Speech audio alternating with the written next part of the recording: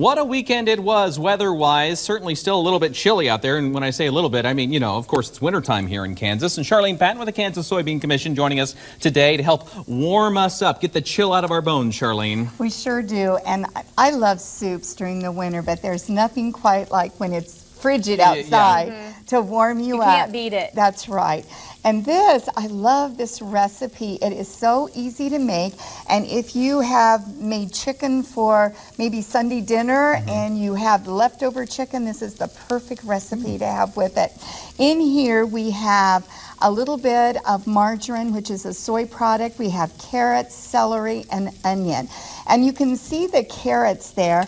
I'll hold them up a little bit. To do a little something different, I just got these from the grocery store where they're the little cut carrots. I like and that. then They're coarsely thin. chopped it a little bit more, so they're a little bit thicker and a little bit different shape here. So now what we're going to do, you have the soy flour blend there, and we're just going to add 1 tablespoon of that, and that is going to help to just thicken it a little bit as we go along. So we just stir that in, and then we're going to add the rest of our ingredients. I'm going to let you add our chicken broth. Oh boy, that's a big old thing. Hey, everyone stand back. And this is 4 cups. Very good. And I'll stir it, and you're going to add 2 cups of cooked chicken that we just coarsely chopped. All right. Add that There's to your leftover it. chicken. Yeah.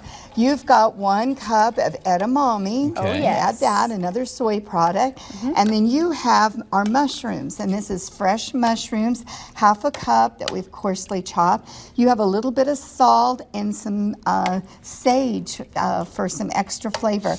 That's all there is to it, and we are going to bring that to a boil so it's bubbling and cook that for about 15 minutes to cook our vegetables, and then we'll add the dumplings to it. And coming up in our next segment, next hour, around 6:20, we're going to show you how to make the dumplings, right? We are. They'll all be ready and be ready to finish. All right. This recipe and the finished recipe of what we're going to be featuring on our website, or your website. KansasSoybeans.org. Okay. Thanks for that, Charlene. We'll be right back. The latest news, weather, and sports at WIBW.